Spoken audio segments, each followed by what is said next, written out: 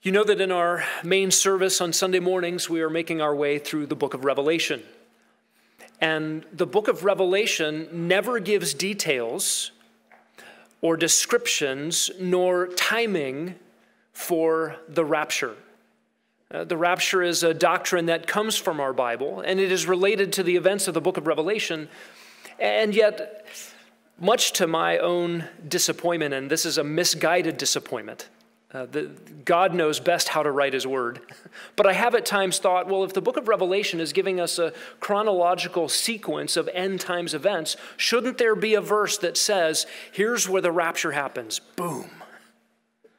And the book of Revelation doesn't. And so as we have our hearts and our minds under the book of Revelation for the months to come in Sunday morning exposition, we're going to take this time during equipping hour and talk through the biblical doctrine of the rapture. And we'll do this over the course of 3 weeks, Lord willing.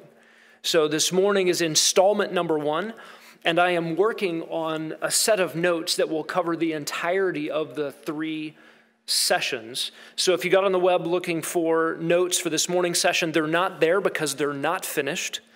Unlike God's plan, which is finished in his own mind, my notes describing those plans are not yet complete, and so they will be done by the 3rd week. So everything I talk about will find its way into resources and notes that you can have. I have up on the screen for you a roadmap for where we will be going over the next 3 weeks.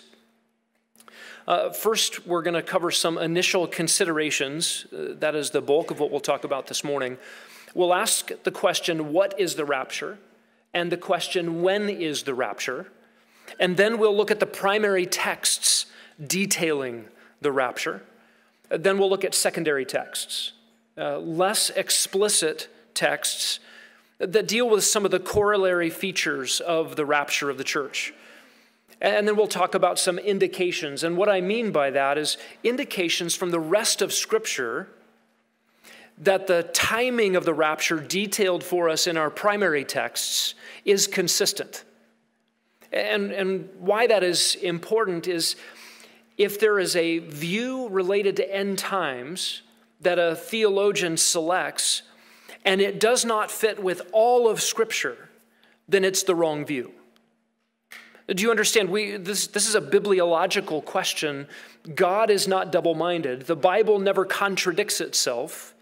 There will never be one passage of Scripture that is an enemy of another passage of Scripture. We believe in the single A, capital A author of the Bible is God himself. And he intended to be clear in his communication. He intended to be accurate in his communication, and he does not fail in those things. And so the work depends on us to make sure we understand various passages of Scripture correctly.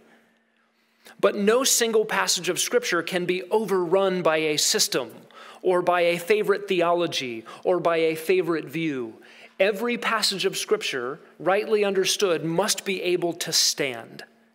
And so we have to look at the breadth and depth of God's Word, and we will look at other indications related to the doctrine of the rapture to see if our New Testament depiction of the rapture stands up to the rest of Scripture. Then we'll look at what I call consistencies, which are doctrines and timings that relate to the rapture, and to see if they hold together. And then we have just this catch-all, other considerations. What does that mean? You have to wait to find out. Some of that has to do with considering other rapture views and some of the pros and cons related to those. Finally, we'll look at objections. When people hear talk of the rapture, there are some common objections that people give, and we'll work through those sort of one by one. And then you will have some resources that I'll make available to you that you can use for further study. So that's our roadmap for the next 3 weeks.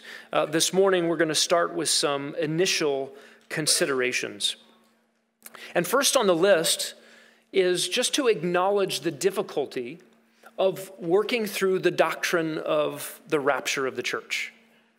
This is not an easy doctrine to discover, to articulate, to work out with other doctrines in the Bible.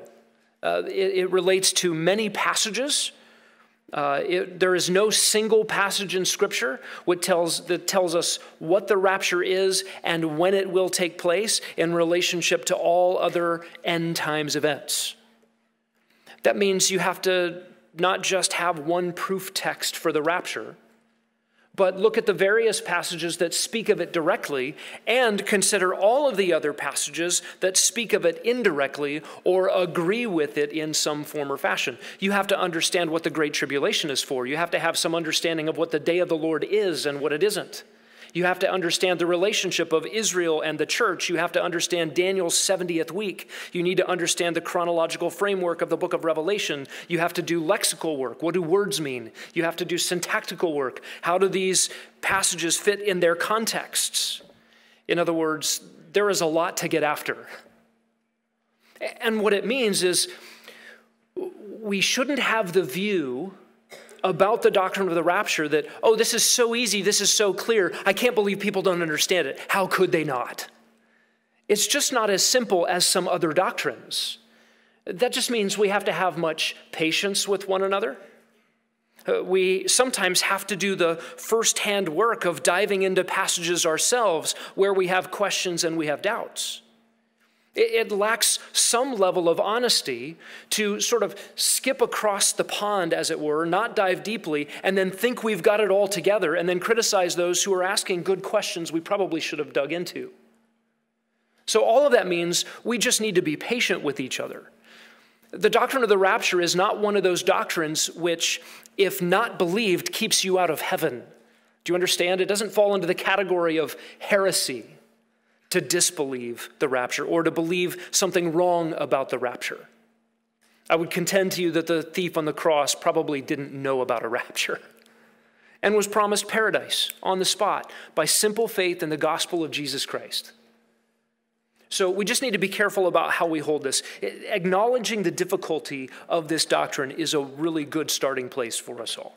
A second initial consideration is we must pay attention to the details. I love the way Scripture is written. This, of course, is God's word. It comes out of his infinite mind, and he has condescended to communicate to us in ways we can understand. And he does so in the macro and the micro. There is a big picture we must understand of Scripture. And that big picture is made up of the details. If we gravitate, and you need to know this about yourself, if you gravitate to the big picture, and you think, well, I just need the big, grand storyline of redemption. I just need Jesus loves me and God's glory and maybe 5 solas of the Reformation and 5 points of Calvinism, and I'm good. You have to understand these things are made from the details rightly derived from the Scriptures. The big picture is made of the pixels. Now, you might be the kind of person that loses sight of the big picture and gets real granular. And you've been diagramming the same phrase out of one Bible verse as your daily devotions for the last year. I would suggest you need to look up, get some oxygen, get to 30,000 feet, and look at the whole panorama a little more. And I want my cake, and I want to eat it. Do you know what I mean by that? I want the big picture and the granular. I want the forest and the trees. I want to see, how does this forest sit on God's earth, the big picture from 30,000 feet. And I want to get down in it. And I want to examine a glade in that forest. And maybe one standing grove of trees. And then I want to look at an individual tree and a branch on that tree and the bark on that branch and the bark beetle under the bark on that branch and the wings on that bark beetle and the cellular makeup of those wings. I want all of it because the big picture is made of the details. And when it comes to studying a doctrine like the rapture, you need to know the details matter. Word study matters. Context matters. And sometimes we get impatient with detailed study because it takes work. And sometimes we can say, oh, that's just too complicated. It's too much for me to think about, and so it must not matter. I'm going to suggest to you that is not God's view. Throughout church history, we have seen that error, grievous error, has been caused by a missing of a simple detail.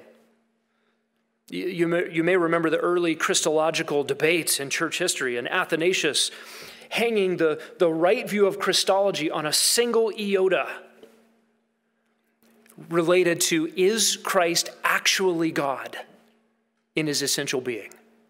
And the church divided on these things, and the details matter. You may remember from your Reformation history and the Marian martyrs, those Protestant reformers in England who died under Bloody Mary and were burned at the stake over the technical details of how communion was done. Right? The doctrine of transubstantiation said that the leaders of the church turned the bread into the actual body of Christ and turned the wine into the actual blood of Christ. And if you didn't believe that, then you couldn't benefit from his being re-sacrificed week after week, mass after mass. And the evangelicals, the ones who loved the gospel, said, no, that is an affront to the gospel. And we might have criticized them for being so concerned about some theological minutia. You mean you're willing to be dragged out into the courtyard by the government, away from your family, and in some cases away from your wife holding the infant, the 9th child in your family, parading you out in front of them as they've got tears in their eyes and they're waving goodbye to daddy, and you're willing to get burned at the stake over a technical detail over communion? Yes, because the gospel mattered in that. Just know that the details matter to God. He wrote them. We can't just hover over them or fly over them. There are times where we need to dig in. That is particularly true in this doctrine. We need to understand the judgments of God, the similarities and differences in the various judgments. We need to understand the place of the church. We need to understand the day of the Lord. We need to understand the Great Tribulation. We need to understand God's plan for Israel. All of these details matter. A third initial indication or consideration is that we need to recognize the importance of doctrine. And in this study, we need to recognize the importance of the doctrine of the rapture. I want you to turn in your Bible to 1 Thessalonians chapter 4. 1 Thessalonians chapter 4. And we'll get to this next week. This is one of our primary texts on the rapture. But notice how Paul begins this paragraph. 1 Thessalonians 4:13. Paul says, "We do not want you to be uninformed, brothers, about those who are asleep, so that you will not grieve as do the rest who have no hope." And just notice two things in this verse. It's not okay to be ignorant. Paul doesn't want you to be uninformed. And notice there is a "so that" in the verse. There is an implication for life.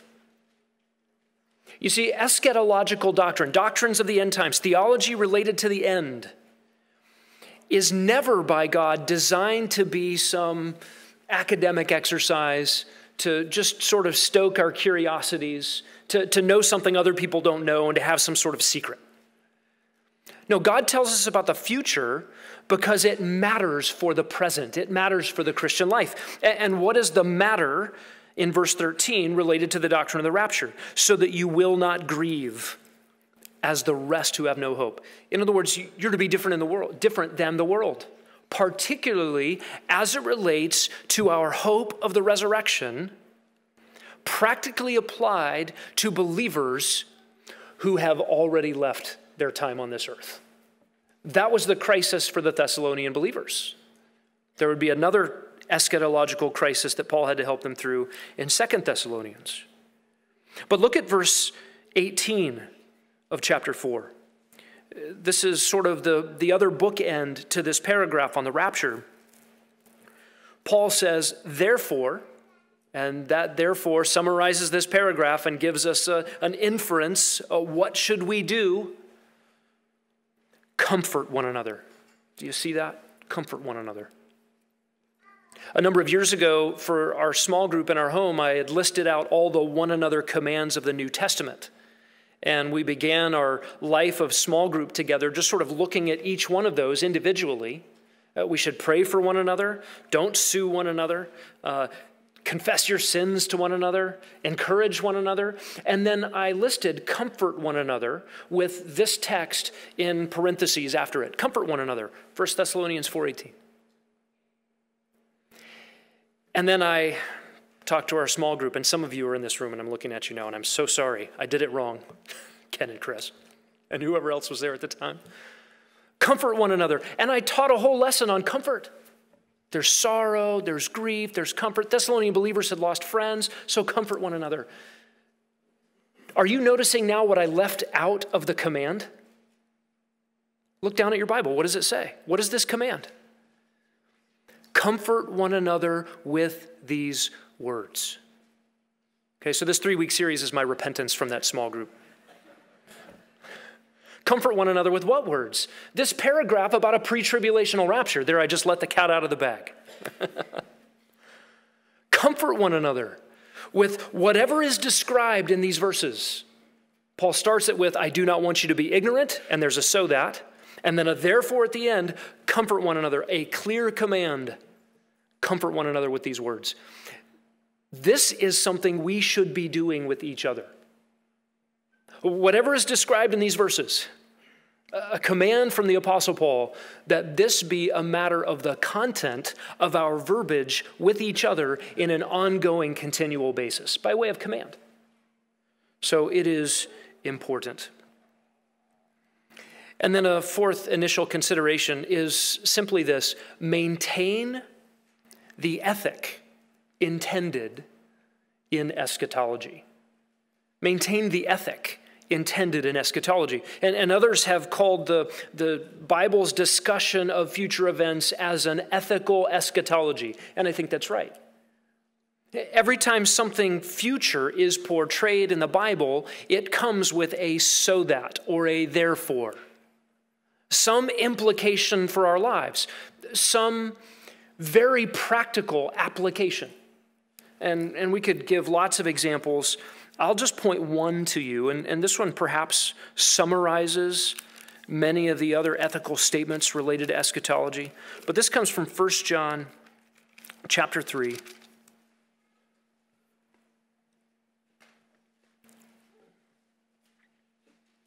Verse 2. Beloved, speaking of believers, we now are children of God. What a rich treasure that is. That we're looking back at something God has accomplished with present consequences into the Christian life. So past and present right there in the beginning of verse 2. And it has not yet appeared what we will be. You already are a child of God, and something else is coming. We know that when he appears, we will be like him because we will see him just as he is. So there's a future reality coming of our perfect conformity to Christ. In this life now, we're his children, we belong to him, we're forgiven. If you are in Christ, you are a child of God, and you are undergoing the progressive work of conformity to Christ, little bit by little bit. But there is residual depravity. There is a battle in the heart and in the mind for Christ's likeness in you that will persist until you leave this life. But something is coming. When you see him, you'll be like him. Verse 3, and everyone who has this hope on him. That hope, it's the anticipation of what is to come. It's the anticipation of the future described in verse 2. And everyone who has this hope does what? Purifies himself, just as he is pure. Listen, thinking about the future is not a waste of time in the by and by. Some people have said, you're no earthly good because you're so heavenly minded. Well, that's a bunch of garbage. You will never be any earthly good until your mind is riveted on eternal things. In fact, God defines a Christian as those who long for his appearing. One of the consistencies we'll look at in the Bible is the doctrine of imminency. I'll just say at the front end, the doctrine of the imminent return of Christ falls apart with some wrong views of end times. If you believe something has to happen in God's end times plan before you see Christ, you've missed the New Testament doctrine of imminency. We'll come back to that.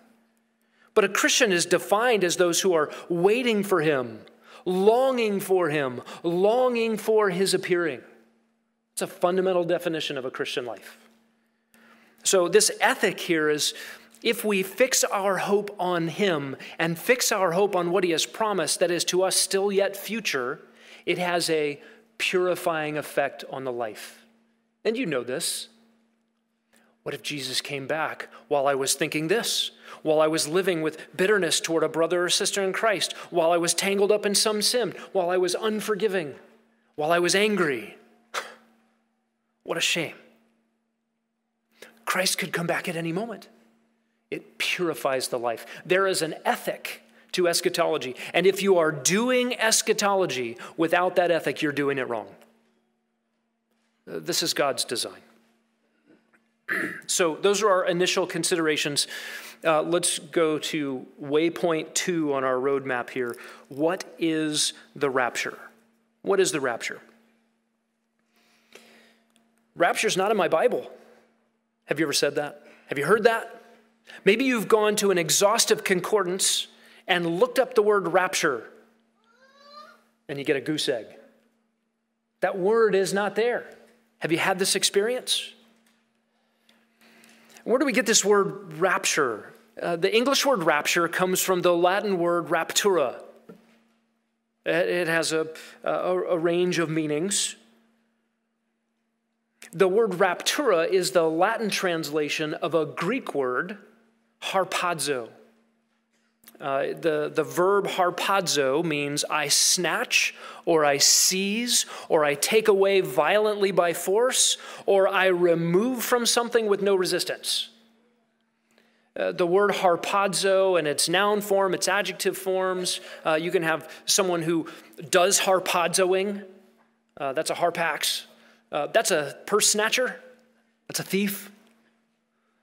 This whole range of words has kind of just one flavor of meaning: to snatch away.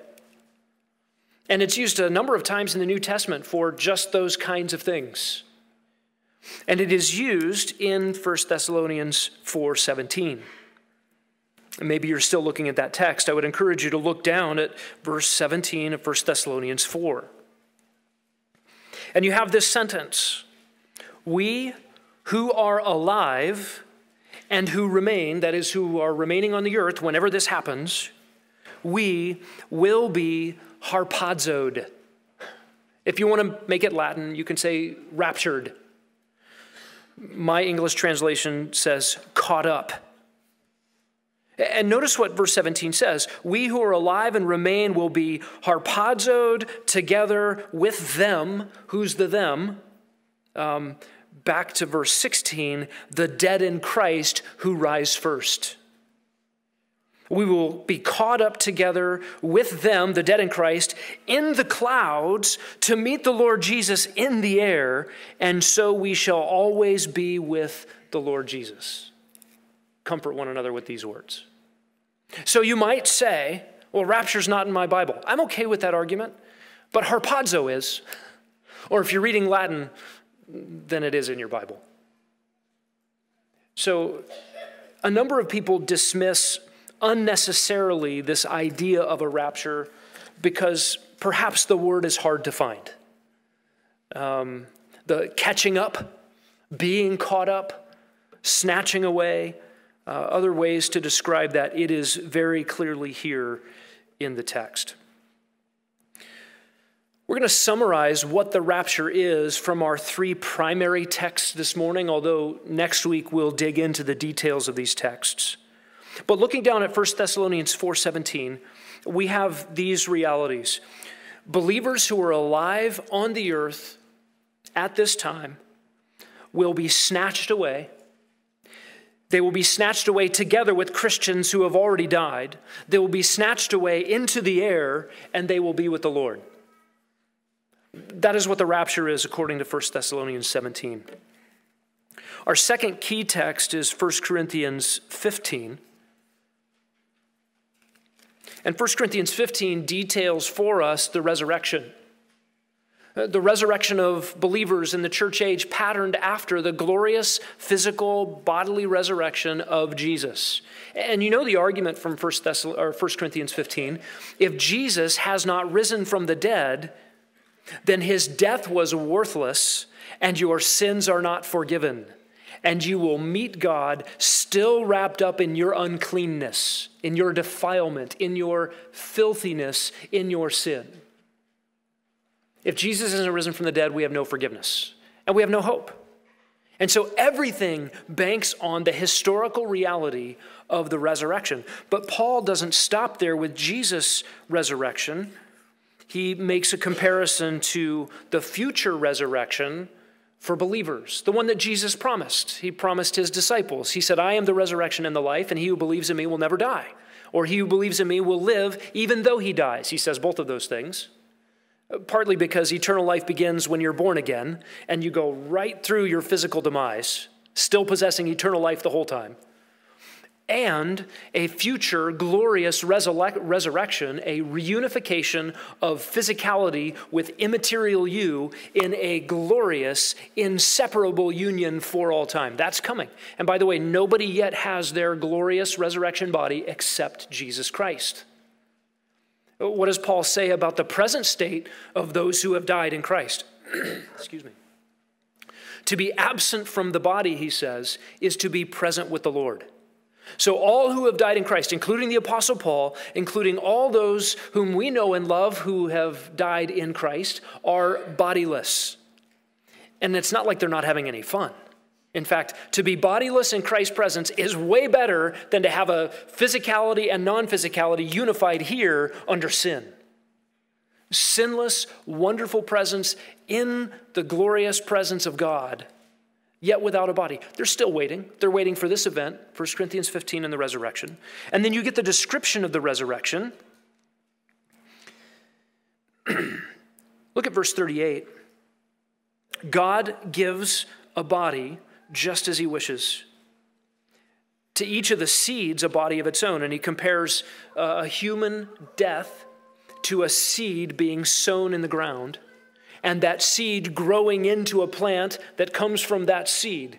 Each seed is unique. Pumpkins don't grow from watermelon seed. The watermelon seed doesn't look like a watermelon. Something much more glorious than a watermelon seed comes out of the ground. That's the parallel. Paul says, all flesh is not the same flesh. There is one flesh of men, another of beasts, another of birds, another of fish. Verse 40, there are heavenly bodies and earthly bodies. The glory of the heavenly is one, the glory of the earthly is another. One glory of the sun, another of the moon, another of the stars. Star differs from star in glory. So also the resurrection of the dead. Various shapes and shades of glory for resurrection bodies. But look at verse 42. It is sown perishable, raised imperishable. Sown in dishonor. Think about the last moments of your physicality on this earth. Perishable, dishonorable, weak. Sown in dishonor, raised in glory. Sown in weakness, raised in power. Sown natural, it is raised supernatural.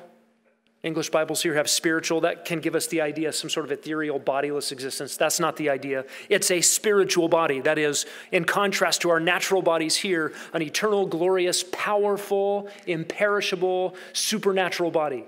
That's the resurrection. Look at verse 50. Now I say this, brethren, that flesh and blood cannot inherit the kingdom of God, nor does the perishable inherit the imperishable. I tell you a mystery. We will not all sleep. What does that word sleep mean?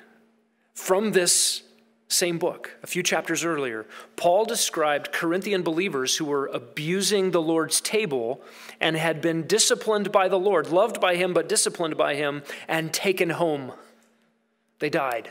Sleep here is a euphemism for physical death of a believer. Never used of the physical death of an unbeliever, but often used of the physical death of a believer. Why sleep? Are you unconscious in some sort of soul sleep? No, it's just from this perspective, a horizontal body looks like it's sleeping or it's dead. That's the parallel. From our perspective, sleeping. It's a reminder, still very much alive, absent from the body, present with the Lord, very conscious. That's what he means by sleep here. Not all of us will experience that. Paul says those who die in Christ get a glorious resurrection. But those who aren't sleeping, those who are in Christ but alive here, experience something different. Listen to this. In a moment, verse 52, I skipped over. We will all be changed. So the dead in Christ will be changed, and those who are not sleeping will also be changed. Look how it happens in verse 52. In a moment, in the twinkling of an eye, at the last trumpet, for the trumpet will sound, the dead will be raised imperishable, and we will be changed. Did you notice Paul including himself in that we? Why? Because he was still alive when he wrote it. In other words, Paul had the anticipation of the imminency of this event. It could happen at any time. There are not eschatological events that have to happen first. This could happen at any moment. Paul including himself in this eager anticipation. This imperishable, verse 53, must put on the imperishable. The mortal must put on immortality. What do we learn from 1 Corinthians 15? That this is a resurrection for believers who died and a change for believers who are still alive. And then turn to our other primary text, is John 14, 1-3.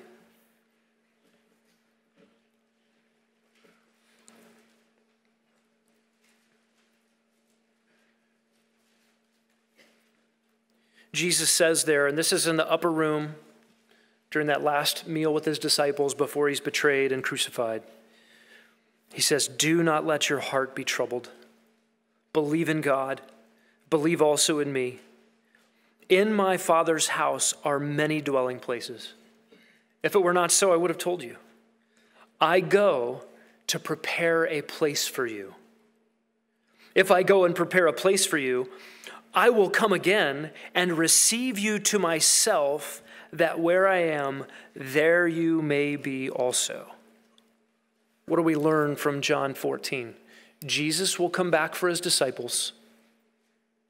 He will come and get them so that they will be with him in the place he has prepared for them. Where is that place? In his Father's house with many mansions. So, what is the rapture?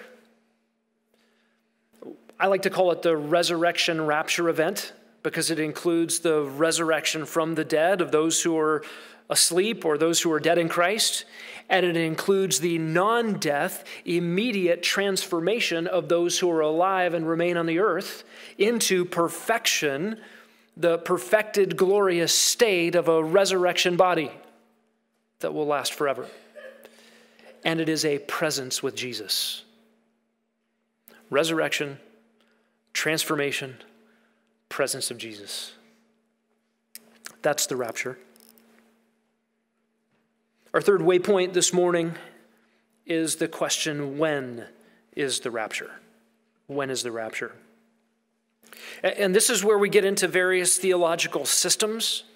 This is where it can be sort of difficult to track, because none of these texts that I just read you gives a sort of definitive, here's all the end times events and here's where the rapture fits. In fact, the timing of the rapture is a doctrine that must be inferred or deduced by putting all of the other scriptures together. Now, I believe there are hints, even in these primary texts and related texts, about timing that help us put these events together.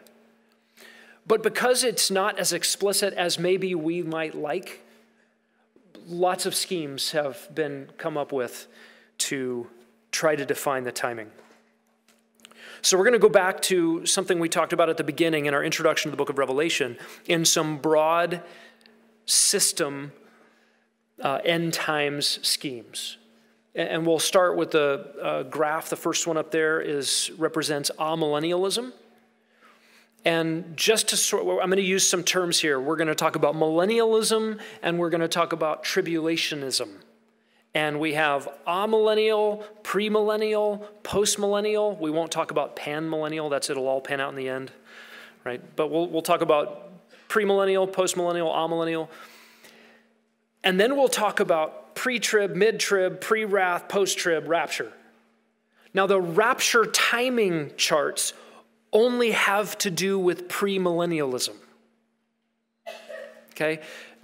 Post-trib, or post-mill, post-mill and amill don't have a rapture except whatever resurrection event happens at the very end.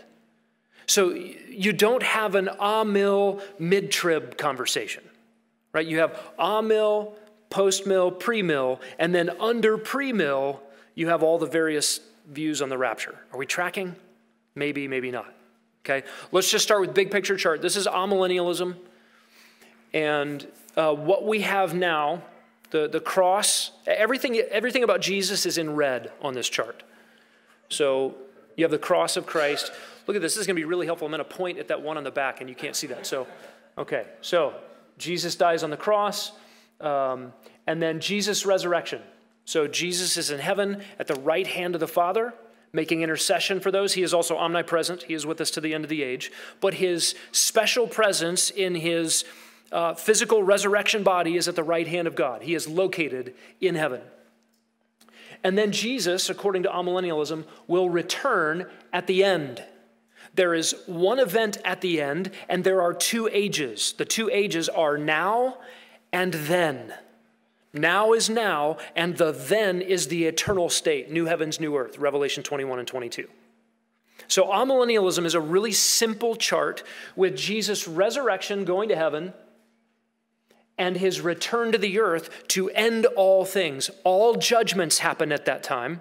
All resurrections happen at that time. Every judgment throne is the same event. Every resurrection event is the same event. Okay? And in between there, we have the church age or the kingdom. The church age is the kingdom. Amillennialism makes it sound like we don't believe in a millennium. They would probably like to say, no, we do believe in one, just not a literal future 1,000-year one that you guys talk about. And the church is the kingdom. God is king. He reigns in my heart. We're doing spiritual stuff. This is the kingdom. Okay, that is amillennialism. The church age and the kingdom are synonymous. Okay, so really simple chart. Jesus left. He's coming back. That's the end. Okay, the next chart portrays for us postmillennialism. And I've got two charts for postmillennialism. There's the postmillennial optimist and the postmillennial realist. And you who are the realists in my life, you know who you are. So I could call you the pessimists, but we'll go with realists for your sake. Let's go to the optimist chart for a second. So in postmillennialism, the idea is you have the church age, and the church age is the kingdom again, like amillennialism, but in another sense, the church is sort of bringing in the kingdom of Christ.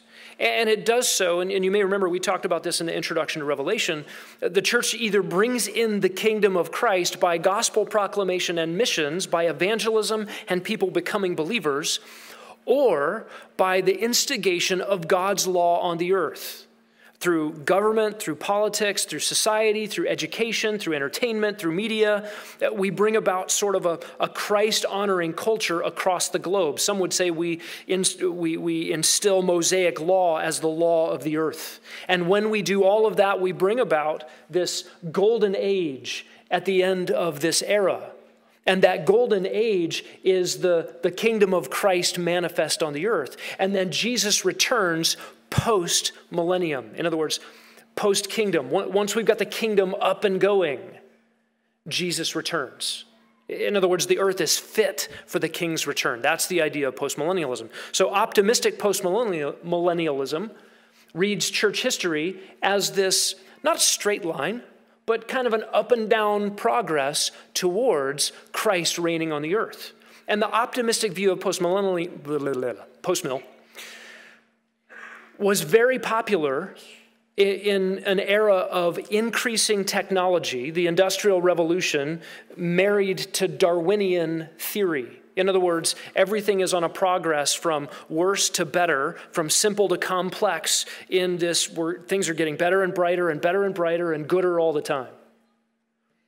And that sort of fell apart at World War I.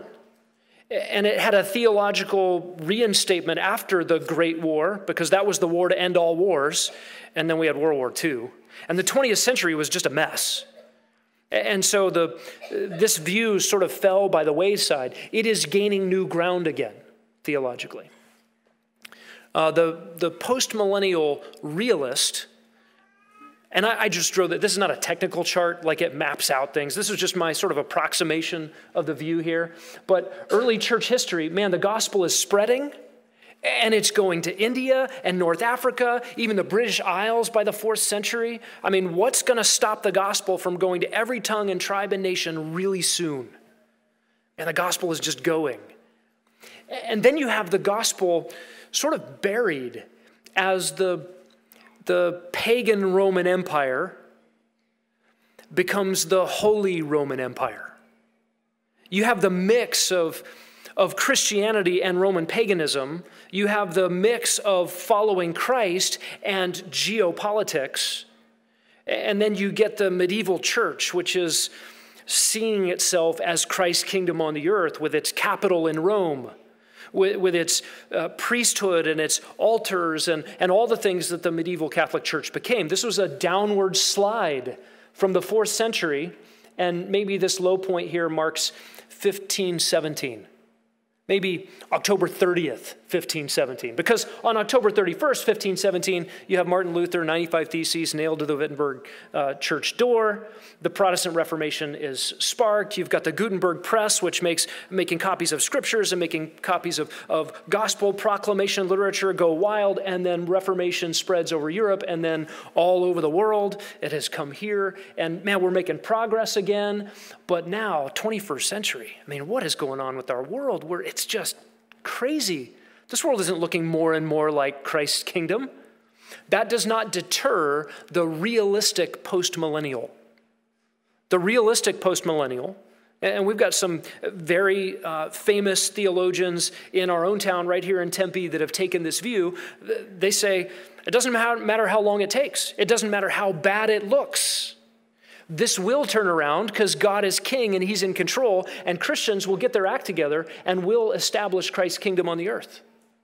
And then when we do that, we'll experience the golden age of Christ's reign on the earth before the eternal state. And then all the events, Jesus' return to the earth, the resurrection events, all the throne events, just like amillennialism, all happen at one time. And then that ushers in the eternal state, new heavens and new earth. Okay, so that's postmillennial. So when you're talking about amill and postmill, you're not really talking about the rapture. In fact, amill and postmill theologians will often talk about the rapture instead of using the word rapture, because that sounds like us, and they don't want to do that. They'll use the word translation, that Christians will be translated. And maybe you've come across this word as you're reading theologically. That at the translation of Christians, at the translation of the church, at the translation of God's people, when Christ's return, we will all be changed. And what they mean by that is the dead in Christ will rise, and those who are alive and remain at that time will be changed. But there's not a snatching up to go somewhere. There's not a meeting the Lord in the air to go somewhere else off the earth. It's all just this one event that Christ comes down, and then that's it. The eternal state and all judgments. Okay, so that's amillennialism and postmillennialism that really don't talk about the rapture. Okay, the next chart, and everything we'll talk about now, is under the banner of premillennialism. And if you look at the chart, you see the red arrow, Jesus coming down, followed by the millennial kingdom. Pre-mill means that Jesus comes back pre-millennial reign, before the 1,000-year reign. And Jesus reigns on the earth for 1,000 years. Satan is locked up, and the saints reign on the earth with him prior to the eternal state. And it's not till the eternal state, that this hard line at the end, where the heavens and the earth, current heavens and the earth, are destroyed, and where we see an end of sin and death and sorrow and the curse. So between here and then, we have a 1,000-year reign of Jesus on the earth, and there are still things like death, the curse, although greatly ameliorated. And we've talked a little bit about the kingdom. So in the pre-trib rapture view, the church age goes from the resurrection of Christ, technically from Acts 2 and the birth of the church, until the rapture. And the rapture in the pre-trib rapture view happens before the trib. That's what we mean by pre-trib. The rapture occurs prior to the tribulation. And the tribulation is that 7-year period of time on the earth that Jesus says will be the worst time ever. This is Daniel's 70th week. Okay, we'll be talking about that more in detail in the coming weeks. But the church is raptured out of the earth prior to the tribulation. That is the pre-trib view. And I have marked the return of Christ here not as a return to the earth. He does return for his people, but it's not until Revelation 19 that Jesus returns all the way to the earth. So this U-turn, I've given that symbol because to me it sort of looks like a harpoon, or it reminds me of a harpoon. I've never held one, I've never hunted whales. But in my mind, this sort of hook picture reminds me of the Greek word harpazo, and reminds me that Jesus does return, but his return is to the air, to the clouds, as the texts say, and we meet him there. And we return with him. Okay, here's the blue line, that's Christians. We return with him to be with him where he is, John 14:3. And we are in heaven with Christ. We're never apart from him. We're with him, and there are some events that happen in the book of Revelation that happen during this time period. And then in Revelation 19, the saints return with Jesus, who comes on a horse, and we in white linen, down to the earth at his return to the earth. So that is the pre-tribulational rapture view. Are we following? Okay. That's the one we subscribe to. That's the one that is taught in this church. That's what the elders believe. Okay. Next chart. This is the mid-trib rapture. Okay, and you can see the same idea, the harpoon, the harpazo, but this happens not before the tribulation, but in the middle of the tribulation. And you remember the midpoint of the tribulation, the midpoint of Daniel's 70th week is that period where the Antichrist, the world leader, the leader of the world religion, actually sets himself up in a rebuilt temple in Jerusalem and says, I am God, everybody worship me, and if you don't, you're all in trouble. This is where one world religion is all headed, to Antichrist's declaration of himself being God. And the mid-trib rapture view believes the church is raptured at that point. And they would say that because they say the wrath of God doesn't really start till the second half. There's some other reasons that they believe that. But they would also detail the first half of the tribulation as the wrath of man and the wrath of Satan, and the second half of the tribulation as the wrath of God. That is the mid-trib rapture view. Okay, next chart. This one's fun. This is the pre-wrath rapture view. There are two kind of prominent authors, theologians who have written about this. We won't spend a lot of time on it. It's fairly complicated, challenging to understand, but the basic idea is the rapture happens 3/4 of the way through the tribulation. So the church age includes the first 3.5 years, the declaration of the Antichrist at the midpoint, and then some more time there. They put the rapture in between seal number 6 and seal number 7 for a couple of reasons. But the church endures most of the tribulation. And then they call all of this here the return of Christ. It lasts about 1.5 years. And for them, the return of Christ includes the rapture of the church and Christ's return to the earth via his judgments on the earth from heaven. And then his return to the earth also includes his physical arrival on terra firma. So that's the pre-wrath view. And then finally, the post-trib view. Just like it sounds, the rapture happens after the tribulation. Here's the church age. By the way, there's always a question mark here. We don't know how long it will be until the rapture happens. Anybody who sets dates is sinning. Okay, don't do that. So that's why these question marks are in there. And then the tribulation, 7-year period of time, and the church is raptured at the end of the tribulation. And notice the church doesn't go to heaven to be with Jesus where he is there. Why? Because at the end of the tribulation, Jesus comes down to earth. This red arrow comes all the way down to the earth. That's Revelation 19. The church is raptured, and the U-turn doesn't belong to Jesus. It belongs to Christians. And the idea here is that Christians were actually designed by God to go through the tribulation. The church does not get rescued out from before the tribulation, but endures it. So a post-tribulational rapture. Okay, do the systems make sense? Are we tracking? Okay, you can go to a blank slide or the last slide, whatever's next, Wendy. Thank you. What I'd like to do with 7 minutes is give you the opportunity to ask what questions are on your mind, because I would love to cover what's troubling for you. If there's a passage that comes to mind or a doctrine that intersects with these things, you want to know how it fits together, I want to make sure I don't miss those things in the next couple of weeks. So if you stand up and speak loudly, ask a question, or you can raise your hand, whatever, I'm going to write them down. If there's a short answer, I'll give you a short answer. Otherwise, I'll save it for the next 2 weeks. Is that fair? Steve? No, Steve, you're a lawyer. You don't get to ask any questions.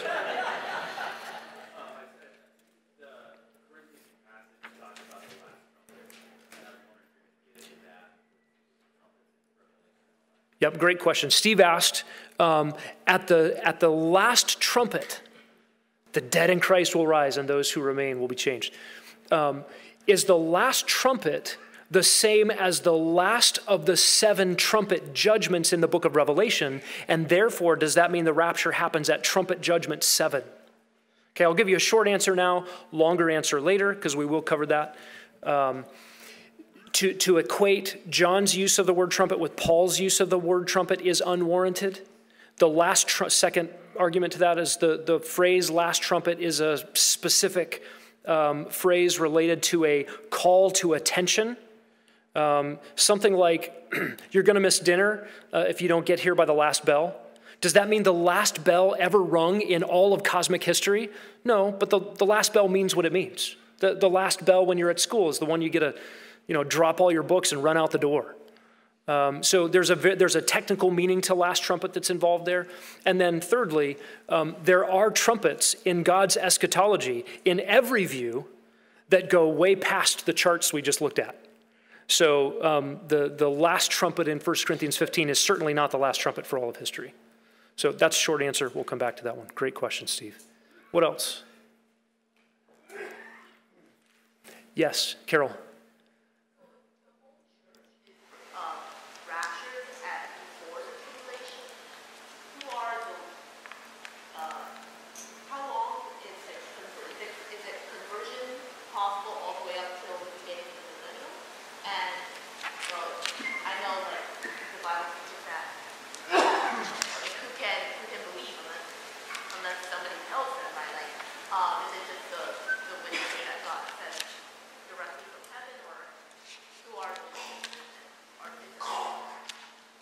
Great question, Carol. I did leave off one chart, and that is the partial rapture view. If you've ever encountered a partial rapture view, it would be the view that at the timing of the rapture, the faithful church leaves, or people who aren't sinning at that moment. And then if you get your act together as a Christian a little bit later, you get raptured as that happens. I don't think that view is worth discussing. They confuse passages related to the cost of discipleship with the rapture. So yes, Carol, at the rapture, everyone who is born again and alive at that time will be gone. That means the very next moment, there are 0 believers on the earth. And when you read Revelation 4 through 18, you come across lots of believers. And we'll talk about this in detail. Short answer here is they're never called the church. They are called lots of other things: saints, beloved, the elect, lots of labels for them. They're never directed as the church. You don't see church organizations, church polity, directions for leadership, instructions for corporate worship, or any of those kinds of things. Why? Because tribulation saints, we can call them, are on the run. They're being persecuted. Jesus gives them specific instructions in the Olivet Discourse, Matthew 24 and 25, the parallel passages in Mark and Luke. In other words, there will be believers during that time. How do they come to faith? Is that a fair representation of your question, Carol? How do people become believers if there are no believers to tell them? There will be Bibles. According to Revelation 7, God will set apart 144,000 male Jews, specifically marked out and protected to proclaim Christ. There will be various means by which people come to faith. The tribulation, and this is getting a little ahead of ourselves, is for the purpose of bringing Israel to repentance. But given that purpose, there will also be Gentile conversions. In fact, in Revelation 12, you have the statement that the rest of her children who obey the teachings of Jesus are on the run from the Antichrist. What does that mean? Jews get saved during this time. They become evangelists in the world, and Gentiles get saved during this time as well. So they get saved by gospel proclamation, ostensibly by Bibles, because Jesus gave written instructions that apply to that era and exactly what they should be doing. Remember, Jesus said, whenever you see the abomination of desolation, didn't you read Daniel? Jesus says, let the reader understand. He's referring to Daniel. You should read Daniel. And when you see that happen, do this, do this, do this. Don't do this, don't do this, don't do this. So very clearly, God's written word will have a part to play in the instruction for believers during that time. And then we also have things like an angel flying in mid-heaven preaching an eternal gospel. We have the statement over and over again that the gospel is preached and proclaimed to people from every tongue and tribe and nation and people, simultaneous to the terrible statements that every tongue and tribe and nation and people are beholden to the Antichrist. So you have this global thing going on, not only gospel proclamation, but also satanic devastation. All at the same time. So there will be believers. There will be believing survivors who populate the millennial kingdom in their mortality. That's for a future conversation in the next. I think we'll get to that in week 3. What other questions are on your mind? Yes.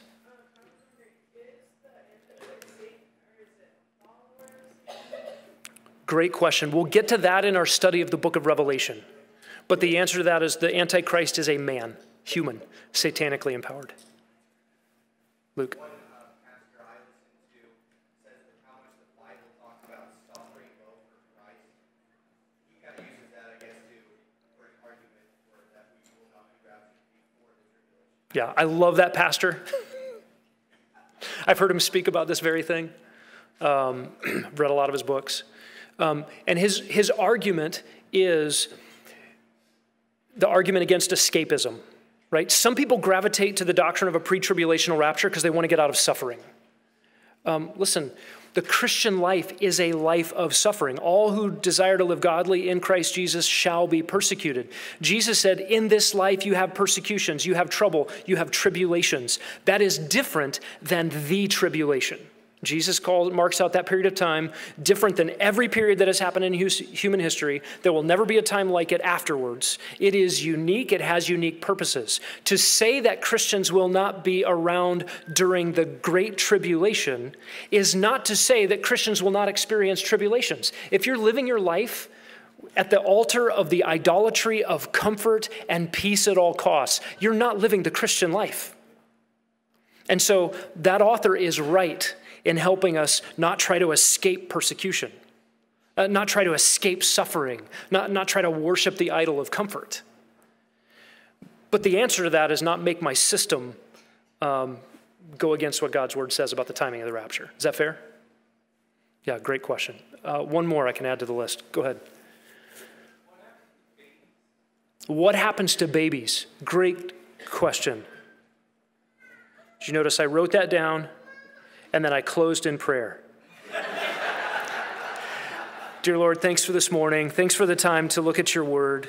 We pray that it would have the effect that you intend for it in our hearts and in our lives. God, would you grant that we would be eager to see the transformation that comes by sanctification, that we would be made pure progressively, even because we thought about that coming purity, the glorification that will happen at our immediate transformation to Christ-likeness. And Lord, we would just pray, come quickly. Amen.